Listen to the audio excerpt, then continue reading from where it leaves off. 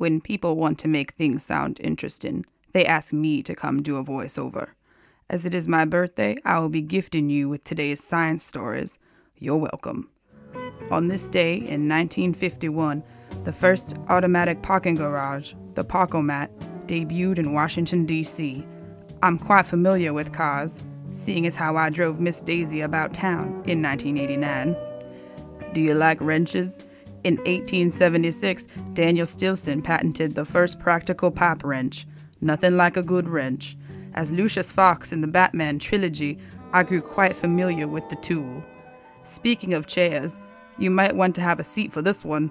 The first foldable chair was invented on this day in 1854. Chairs, y'all.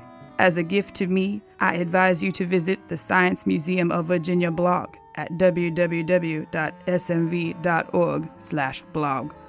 And now, some dancing penguins.